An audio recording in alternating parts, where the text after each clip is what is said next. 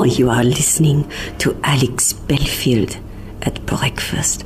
Oh, you naughty boy, Alex. Oh, Alex, it is so wonderful being in the broom cupboard with you. Oh, Alex. Well, the audience is always different. Wherever you go, you'll get the audiences laugh at different things. So you're on your toes really with that one because you think, oh, didn't get a laugh there, but you get a laugh somewhere else. So that keeps you on your toes. We're all mates, so that's good. And backstage, we're all larking about, which we shouldn't do. We shouldn't say that, but we do because I think that keeps everyone's spirits up. And I think if you're having a laugh and a joke as well, that keeps the energy up off stage. We're squirting, each other with water and God knows what else. Silly, childish things, but it makes us laugh, and it's performing for audiences, and I think you always get the buzz. And also, different things happen. Things go wrong, as things did last night. Or people forget lines, or you never know what's going to happen. That's the lovely thing about live theatre. You don't know. Do you prefer doing theatre, or would you rather do TV where you can do it again if you make a mistake, or do you like the ad-libbing? What do you enjoy the most? I love all aspects of acting. I think I'm very lucky to be acting at the moment, working, because there's so many of us. I think about 90% are out of work. But I love television as well. When we filmed Allo Allo, we had a live audience, so you still had to get your laughs. They weren't put on after. If you didn't get them, you didn't get them put on after. And I think that and also, but the performance comes down because you're larger on stage, and then when you're doing television, you have to bring your performance down. I remember when we were doing the Allo Allo stage show, and we went from there to the telly, doing the telly, and David Croft turned around and he went, I was going, oh, Renee, hold me, kiss me, do all those things that drive me wild. And David went, Vicki, you're not on stage now. And you have to rethink, and you think, oh, sorry, David, too big, bring it down for television. Because it amplifies everything they say, doesn't it? Yeah, because you're so close on screen, you can see every movement of your face, and if you're over the top, you just look sort of, I don't know, stupid, I think would be the word. Is it just luck getting cast in a role like that? Because you didn't know that it was still going to be as popular today as it was then when you took the role. Do you get a sense of how good a show is? David Croft obviously was a clue that it might be big, but I mean, did you know at the time?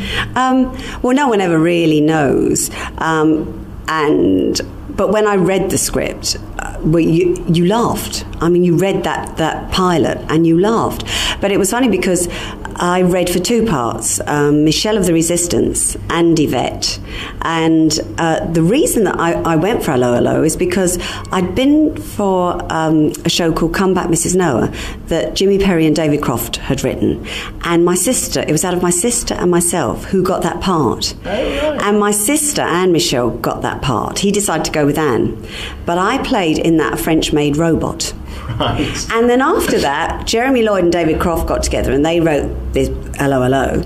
And there was a part, French accent. So he rang up and said, Vicki, what's your French accent? I said, terrific, as you would. And I read for both parts, and then I got the part of Yvette. So the mums and dads, the grands and grandpas got the rude bits, and the children sort of didn't, but they knew there was something rude there, so they laughed just because their parents were laughing. But then you did have things like sausages and kids aren't stupid, and bottoms, and I think Arthur Bostrom, I was pissing by your coffee. The kids would laugh at that, but it was always covered. It was always covered by, well, he's only saying I was passing by your cafe. Everything was covered, but of course it was there was the nuances, or the little rude bit. What, a fallen Madonna with the big boobies, sort of boobies. The kids must have loved that. It was fantastic. I said, oh, David, why couldn't you have given that to me so that I could I could speak that cod English?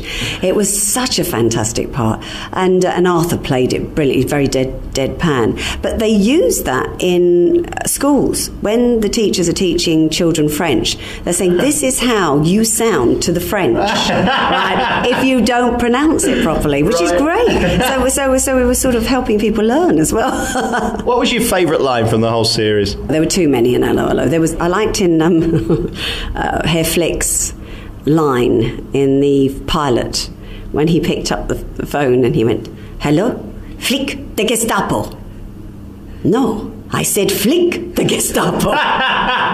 Well, leave it up to you. But that was very risque, but they really, but it was left in the mind. He never actually said a rude word, but it was left in people's minds. And for me, obviously, I asked David Croft if I could have my own line, like, listen very carefully, I shall say this only once, or you stupid one. He went, no, Vicky, we've got enough of those, you can't have one on. All right, then. But every week I went, O-O-O-H, Renee.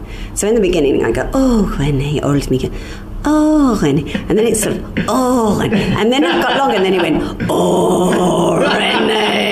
And so I developed that, and that became my catchphrase, as it was, I suppose. And the thing that everybody remembers and loves. Yes, thank you. Murder on the throat. I always think with things like Allo Allo, it's a bit like Around the Horn. I don't think you'd get away with it today if somebody wrote it in a modern context, because there's so much in it that you can go, oh, flick, what do they mean by... Do you know what I mean? Well, you do, but because no one's saying it, it's your mind, it's your imagination that's saying, see, it's not us. I'm the deviant for thinking You're the deviant for thinking. Absolutely right, and that is so no one's going to admit, oh, that was terribly, terribly rude, because it's them and not us, and and I think that was the secret. And obviously the children knew, so what, and the parents would laugh at what was implied that he was saying, but nothing was ever. There was never any. We never swore.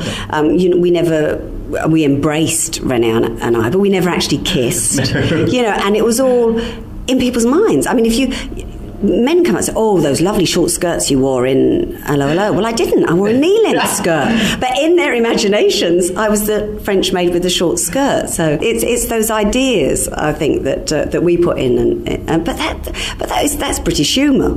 And it worked. And we sold to about 80 countries. Which is fantastic. I mean, that's worldwide, You go abroad to some remote country and they know you. In Guatemala, they come up and want an autograph. Yes, absolutely. Well, I'd like to thank you because, you got me through puberty, so thank you so much. Well, I'm so pleased with that, Ali. Oh, Ali. There's a thought to leave you with to put you off this evening's show. Vicki Michelle. Oh, thank you, Alice, and thank you for inviting me into your broom cupboard. Well, this is our glamorous studios. How dare you? Oh.